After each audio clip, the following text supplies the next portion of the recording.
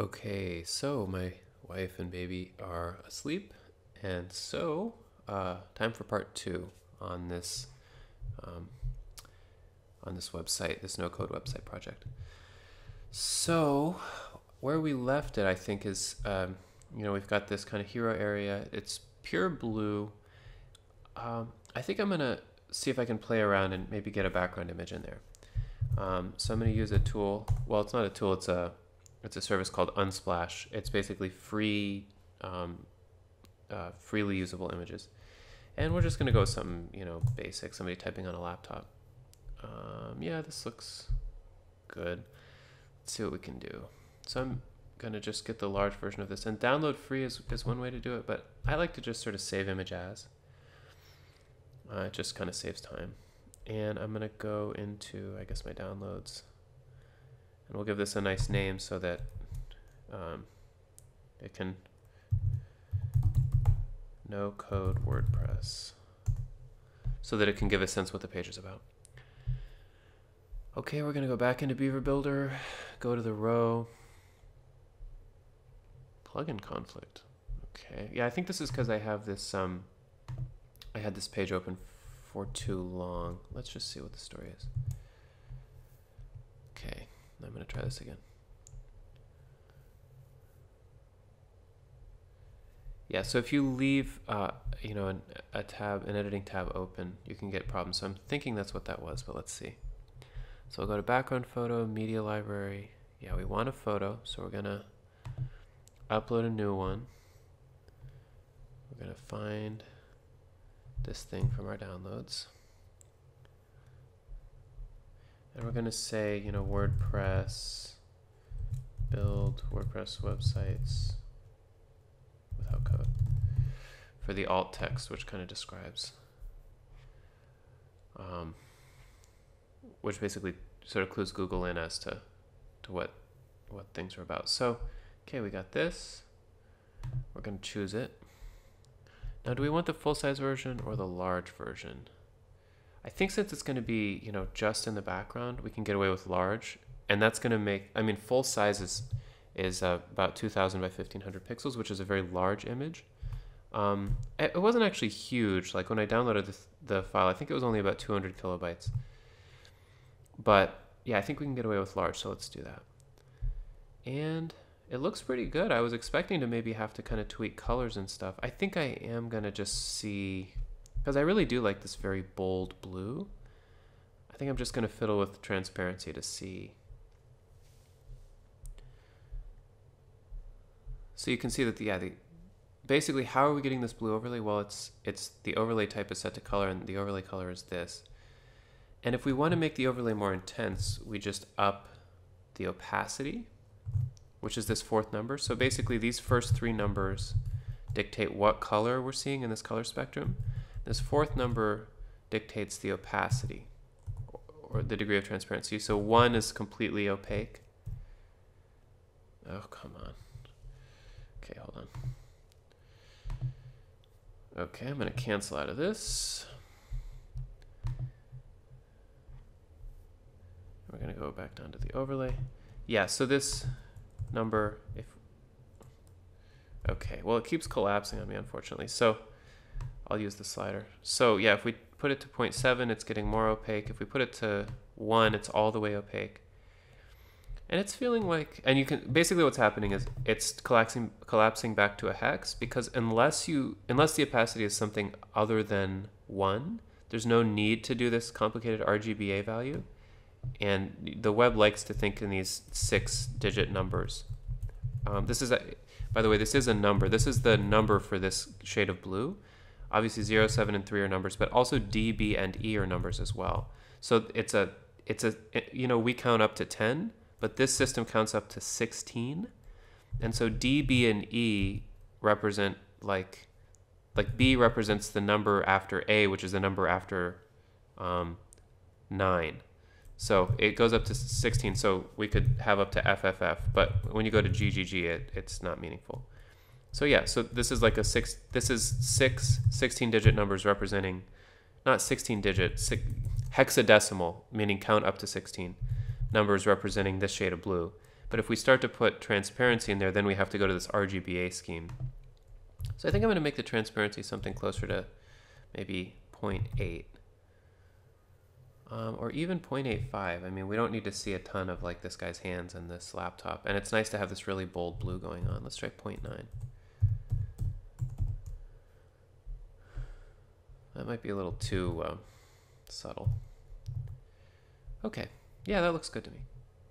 And while we're at it, okay, good. So we've got these nice color presets, so that's great. So the Astra theme actually loaded in like the preset colors that the theme is using. Cool. I think that looks pretty good. So let's just say done for now.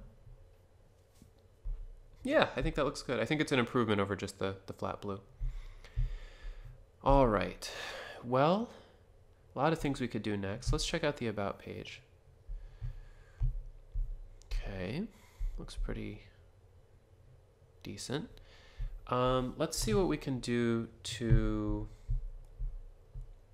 start to get our actual About page content onto this page. So I have like what I thought the About page could be is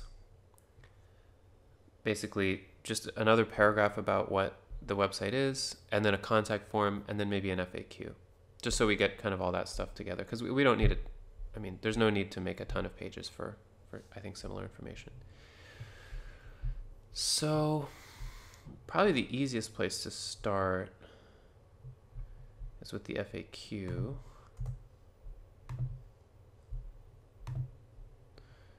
So I'm gonna go to the text view on this element. Okay, it's still thinking it's a heading, which I don't really like. No, I guess that could work. So we could say FAQ. Typography is the HTML tag is an H2. Cool. And then we can just paste in our text in.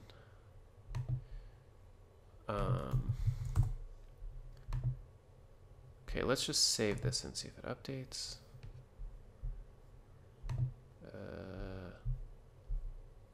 Didn't work. Okay, let's do it again.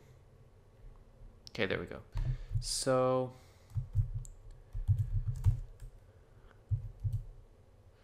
now you see what I'm doing here with these 3 hashes? This is something called Markdown. It's a, here I'll spell it out, Markdown. It's a way to easily write text that converts into HTML. And the WordPress Classic Editor and Beaver Builder, they know how to interpret Markdown. So when I hit enter here, those 3 little hashes turn this into an H3 element. An H3 element is like the 3rd largest heading type after H2 and H1. And so, yeah, it just makes life easier because I've basically typed out page content just in this text editor called Sublime Text. But, you know, I know the parts where I want, you know, italics, for example, or the parts where I want headings. So I've used Markdown to just type those. So if I want to make something italic, well, obviously now that it's in here, I could just hit Control I and it goes and it italicizes. But I could also, I believe, do an underscore and then another underscore. Well, maybe not. Maybe that part of Markdown isn't in WordPress. Anyway, okay, now you'll notice that the paragraphs aren't working. So let's see why that might be. I think it's because this is a heading element. Yeah, so we're gonna have to get rid of this. So I'm just gonna go ahead and bring out all these Markdown headers so that we're good. Okay. Then I'm gonna just grab this text and copy it, I guess. And I'm gonna, instead of using a heading module, which they seem to be using a lot of, I'm not exactly sure why, I'm just gonna use the straight ahead text editor module. And I'm gonna repaste this, the same thing in there. So now we've got H3s, and then you can see that the paragraphs actually come in.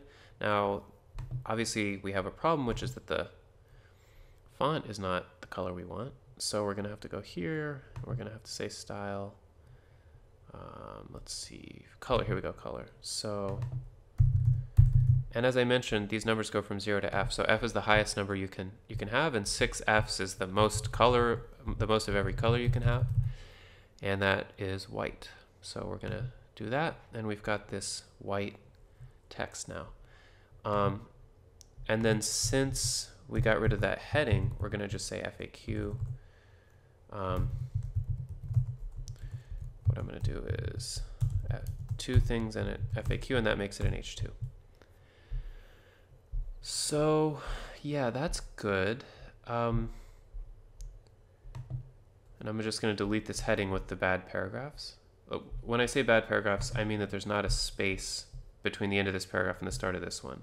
And WordPress will automatically put those spaces in there. So if you don't see that, in this case, it was the wrong kind of Beaver Builder module that we were using. So moving over to the text editor instead of the heading got us these paragraphs automatically. You shouldn't ever really be in a position where you're having to manually do this a bunch of times. Like that should not, before you resort to that, figure out why the paragraphs aren't showing up. All right, so we've got this. Oh, these 3 dashes are supposed to turn into like a long dash in WordPress. But that's not happening, so I'm going to do a trick, which is, this thing is called an M dash. And I'm just gonna Google the word M dash, and I'm just gonna find an example of an M dash. I'm gonna go back to this thing, and I'm gonna go to text, because I don't want there to be any danger of me bringing in formatting along with this thing, and I'm just gonna paste it in. So I'm just pasting that M dash in. Let's find 3 dashes. Okay, so there's another example, so I'm just gonna paste that. And yeah, so that'll do that. Okay, great. So that's the FAQ section. Oh, now the thing is, you don't want people reading text that's very wide like this. You don't, it's hard for the eye to follow like a long horizontal line like this.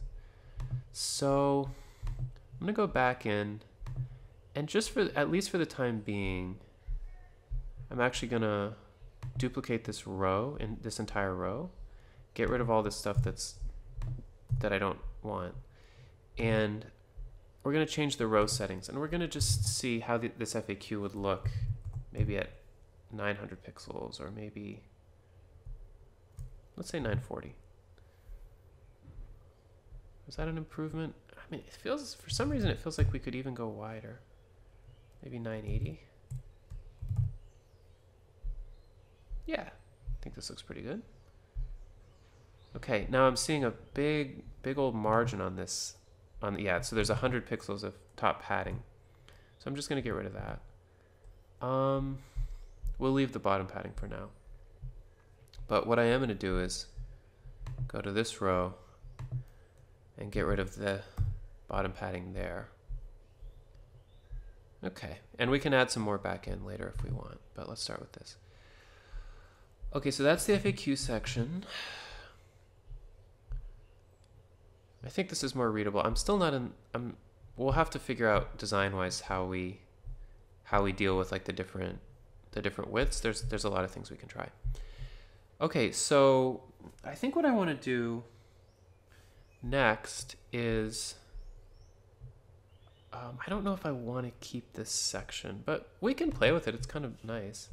So we'll just grab this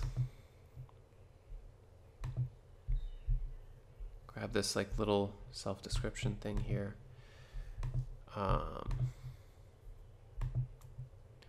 again, they're using this heading thing all the time, which is fine. So yeah, I'm gonna go ahead and just put these things in italics. And actually, maybe I don't want to italicize right. Okay.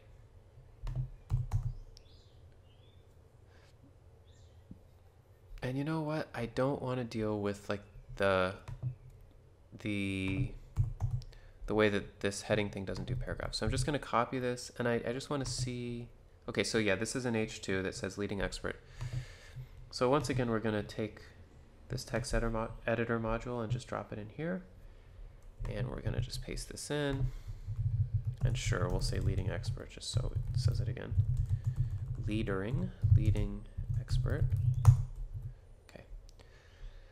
And we'll just delete this heading module. Okay. All right, so what do we actually want to say? We want to say about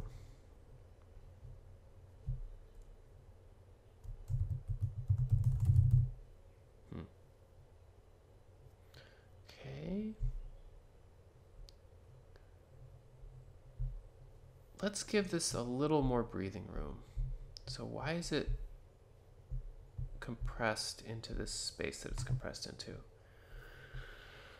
So this is the row.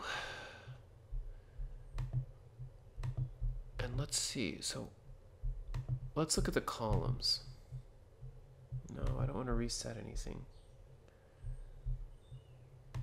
What are we looking at here?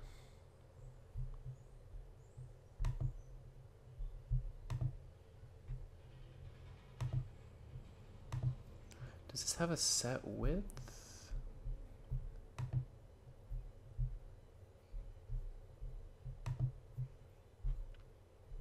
Okay.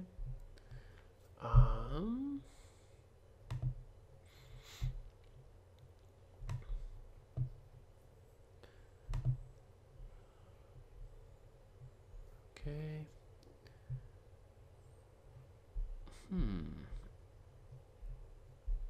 I'm gonna start deleting things.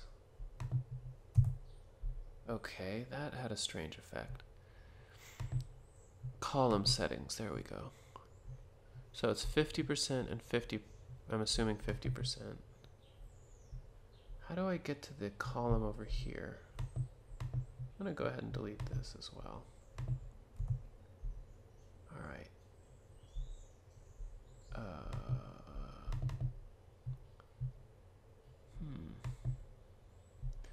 Okay, well, I'm gonna go ahead and save for now because I want to go in and start changing stuff. So I want to save my changes so far, and then I want to figure out like what's going on here. So what is parent settings?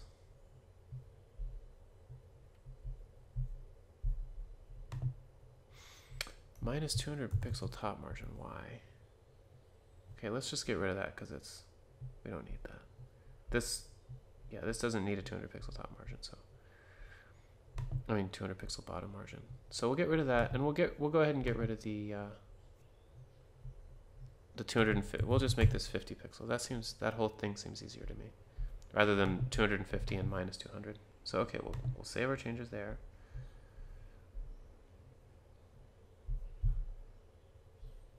All right. Then let's look again and see how these columns are being done. What if I duplicate this? So now we've got a 3-column layout. Okay, well, let's just look at these things and see. Okay, they have 0 margins. Container elements, a div, that's fine.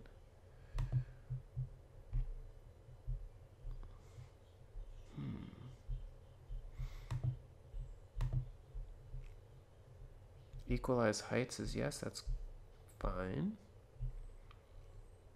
The background of this column is just this person's photo, which is fine. Okay, we've got a ton of, okay. We've got a ton of padding. Now, I don't think it's going to change anything on this column, but presumably the other column has the same thing going on. So I really want to be able to edit that column. I think I'm going to move, I'm going to move this over here. See if I can, okay, you know what? I'm going to put it under here. I really just want to be able to edit the column. Okay. Oop. That was a mistake. Okay. Let's see.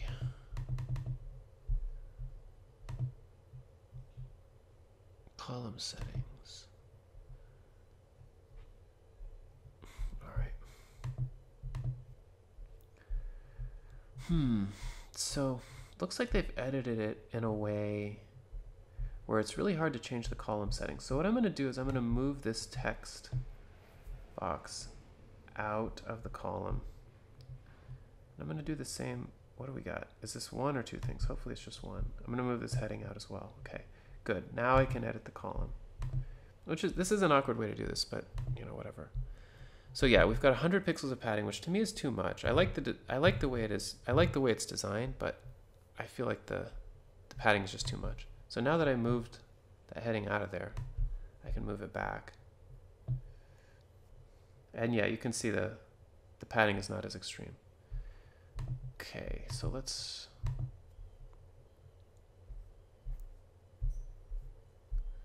All right. That looks pretty good. I mean, and again, this looks a little bit less like snazzy than the original, like what we started with, but I don't kind of need all that. Like I don't, I'm not going to keep things on the page just to keep them. Okay, so let's see. Let's just make sure this looks decent on a phone. Yeah, it looks okay. All right. Okay, so obviously we want to change this guy's picture, so let's close the customizer and open Beaver Builder back up. And obviously I don't really want to just use that picture of somebody's hands on a laptop over and over, but maybe just as a placeholder we'll put that in there. Okay. And I kind of like the orange overlay that they had going, so I'm gonna actually, so like the reason that image was orange is because the image itself was orange, but we can, you know, obviously get the same effect once again by creating an overlay that's mostly opaque. All right.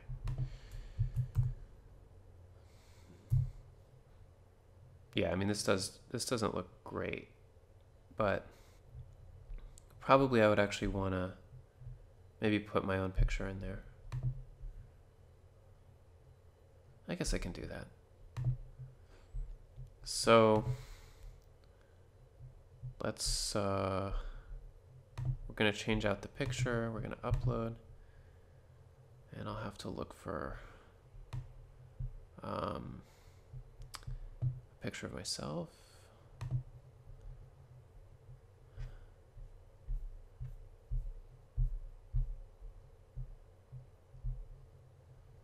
I think I've got some pictures.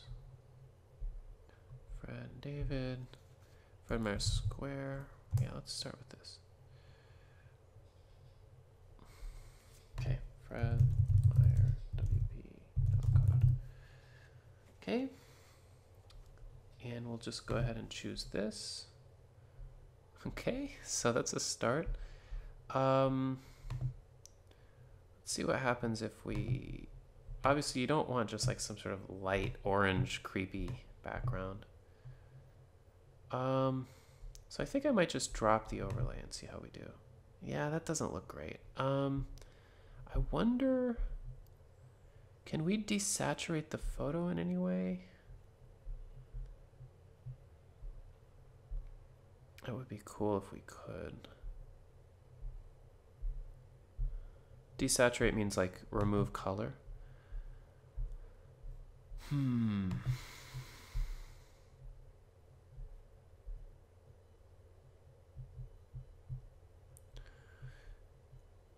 Well, I guess what I'm going to have to do is I'm going to have to open an image editing program, which is called, obviously I hate the name, but the name is GIMP, new like GNU, meaning open source, new image management program or something.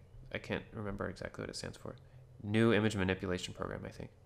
So what GIMP is it's basically like a free open source kind of Photoshop clone. It doesn't have everything that Photoshop has in it, but it has enough to desaturate this image. So let's go ahead and do that. New image manipulation program, yep. Okay.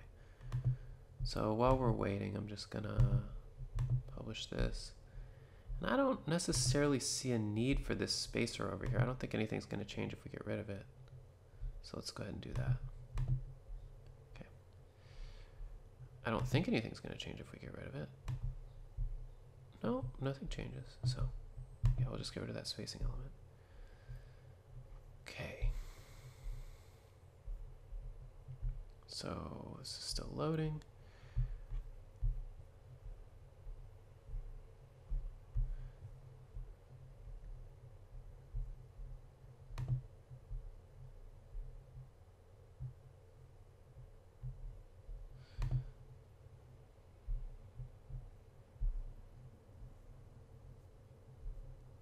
So maybe we'll have what, about, FAQ, and contact. So maybe I'll go ahead and create, just sort of create like a little placeholder for contact. So I'm going to duplicate this entire row once again. Move it under this thing. Okay, good. So yeah, they're using headers once again all over the place, which are not the most useful element. So we're just going to make it a text editor. Contact us. Wrong code, wrong text question. So let's just do very simply this, and later we'll put in a contact form. And we're going to go into style, and we're going to set our color once again to F 6 times, which means white. And then we can just delete the rest of this row. Then we'll publish. Okay. Oh, and we have to get rid of the giant top padding that this thing has. We don't really need all that. Okay. All right. So in here, let's see how their file opening dialog is pretty primitive. So we're just gonna use the Windows file browser thing. And we're gonna look for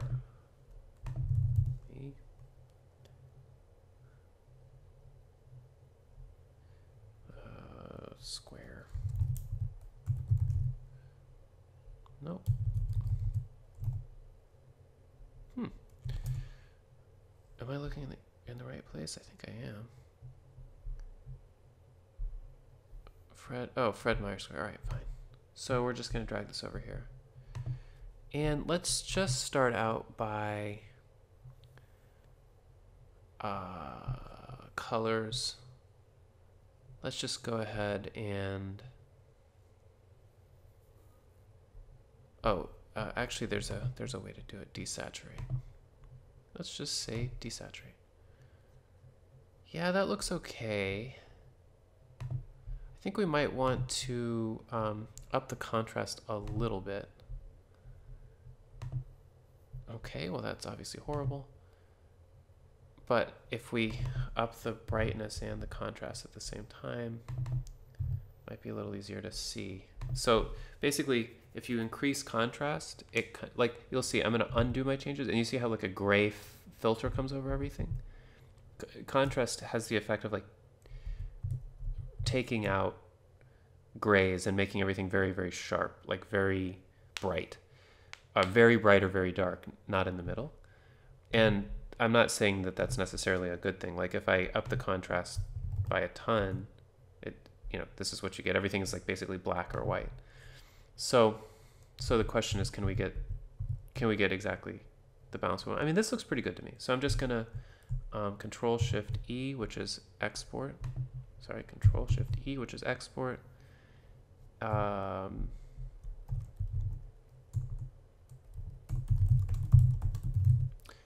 We'll just export that PNG. All right. Now we go back to Beaver Builder, and we're gonna edit this thing. And let's look for square. Yeah, I mean, the Windows search thing is so bad that it's not even really worth using. Okay, whatever. All right, and we'll just maybe give this the same alt text as the other one had. We're going to choose this photo. One nice thing about black and white photos is that they're way, way, way smaller because you don't have to store color information, or they should be. Yeah, I mean, this is about only 2/3 as large as the corresponding image with color, so that's nice. It's still pretty huge for a smallish image, 300 kilobytes. I don't know why it's so big. I might want to come in later and do some image compression on this so that it's not an unnecessarily large image. But anyway, okay, so that's a start, and then we could probably put an overlay back over and it wouldn't look horrible. So yeah, I think that looks kind of good. Let's see exactly what level of transparency we want. It doesn't look great.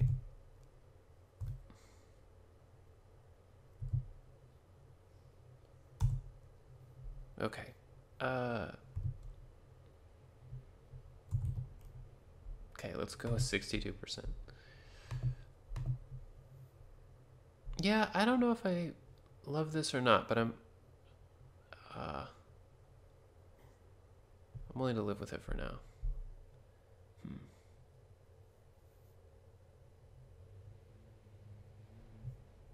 Okay. Sure. So, I wonder if we should have upped the contrast even more. No, I think this looks okay. All right. So, contact us. All right. So let's look at how to get a contact form going. And this thing installed some form plugin called WP Forms Lite. I don't know what that is, but I have a form plugin that I like, and it's Gravity Forms. Now, Gravity Forms is a premium plugin, so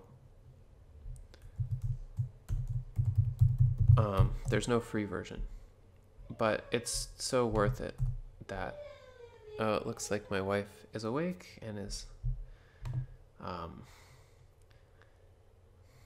chatting to my baby. So maybe I'll actually pause it here and we'll call this the end of part 2.